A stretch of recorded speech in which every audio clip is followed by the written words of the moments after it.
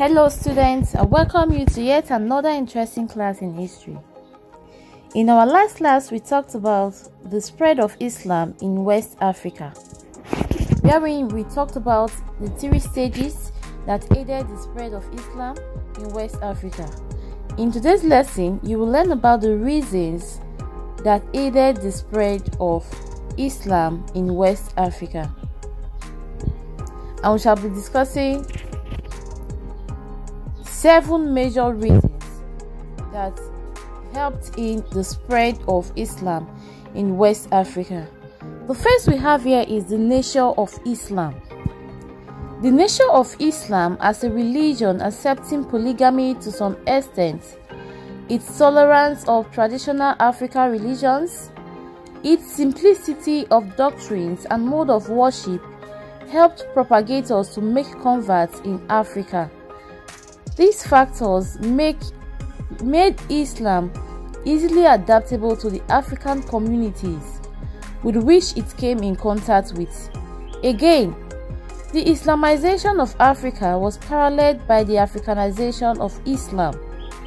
The making and sales of charms and amulets, which were believed to offer protection against evil forces and generally ensures success in life, were important in winning over converts to the Islamic religion. Islam as a religion tolerated, like I've said earlier, it tolerated some of the traditional doctrines of Africa, and thus when the Islamic religion came in, it was not so hard for the Islamic religion to gain converts in West Africa. I mentioned 2 factors here.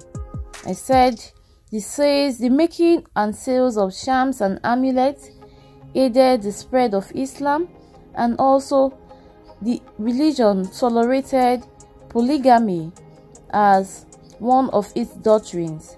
That also aided the spread of Islam in West Africa.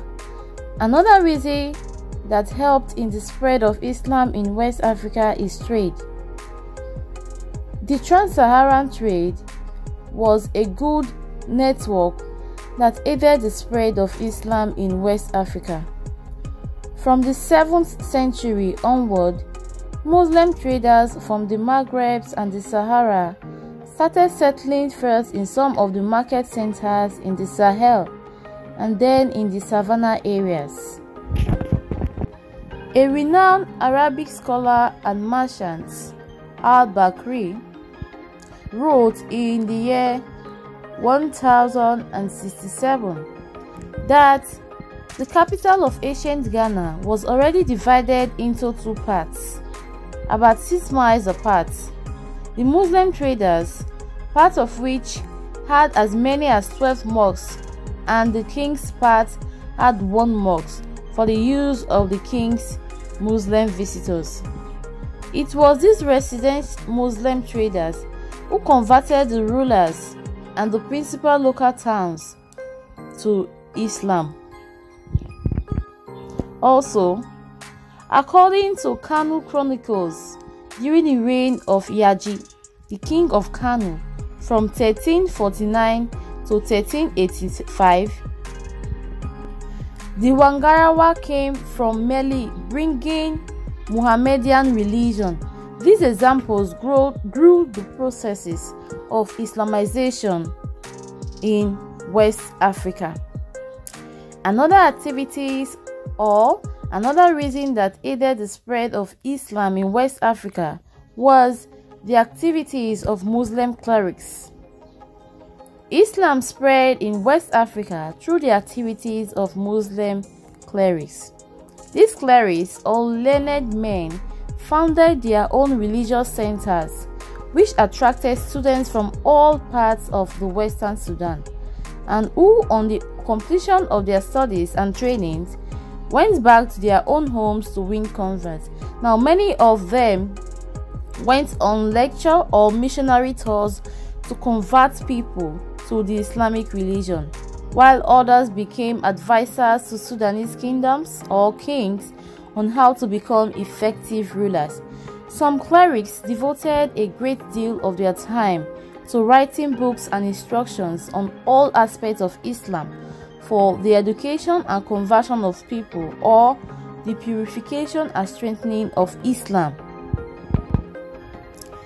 Another reason that aided the spread of Islam in West Africa is the activities of rulers. Islam gained momentum in West Africa through the activities of individual rulers. The rulers of the Western Sudanese empires encouraged the trans-Saharan trade and extended hospitality to both traders and visiting clerics. But perhaps one of the most important ways in which they encouraged acceptance of Islam was through their own conversion.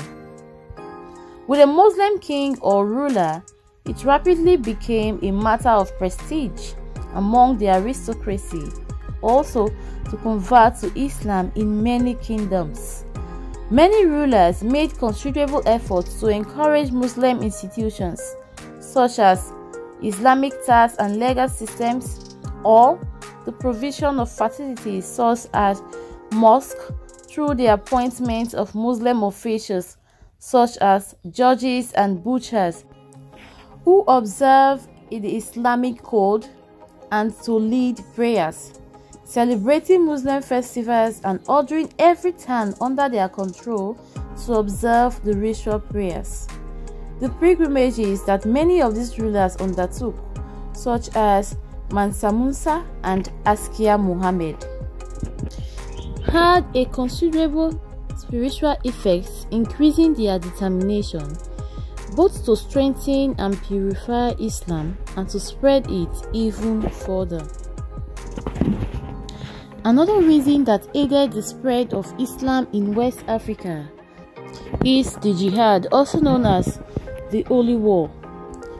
The militant jihad waged the Holy War against infidels or lukewarm Muslims. This method allowed the third and final stage of the process of Islamization in Africa to reach the climax with the 19th century jihad in the Western Sudan.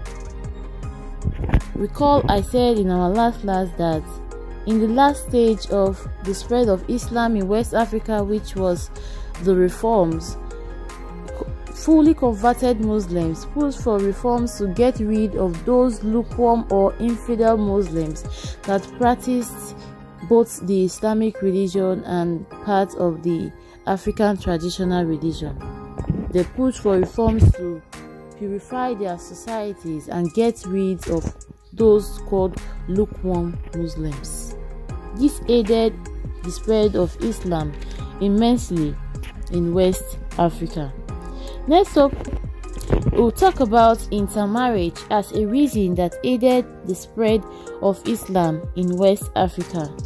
Merchants from North Africa came down to West Africa, settled and married some women from West Africa who became Muslims, including the children that were born into such marriages. That aided the spread of Islam in West Africa because it automatically becomes a plus to the Islamic race. And lastly, we'll talk about scholars, the contributions of scholars to the spread of Islam in West Africa.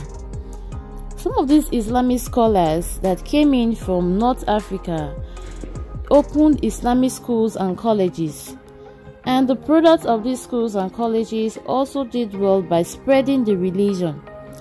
They worked as advisors and counselors and so on. Now, for instance, Ibn Yasin established a Zinnia College and founded the Almoravid movement, which contributed considerably to the spread of Islam in the Sahara and the Western Sudan. Also, one of the greatest clerics and missionaries of Western Sudan was Al-Hajj Suwari. The Soninke scholar founded the important Zawinga at Dakia, Bambok, which attracted students from all over the Western Sudan during the first half of the 13th century. Scholarship was also indeed attractive to rulers in West Africa because the widespread use of the Arabic script made administering their kingdoms easier and tax revenue easier to collect. These scholars opened schools that attracted students from all over Western Sudan, and when such students finished from these schools and colleges, they would go back to their hometown and their regions or empires and continue the work of the Islamic race, that is spreading and preaching the Islamic message and converting more people to the Islamic religion. Now with this, we have come to the end of our class for today. I hope you've learned a lot. Don't forget to attempt your quiz and also do your assignment, as it forms part of your continuous assessments. Thank you very much for listening. Goodbye and stay safe.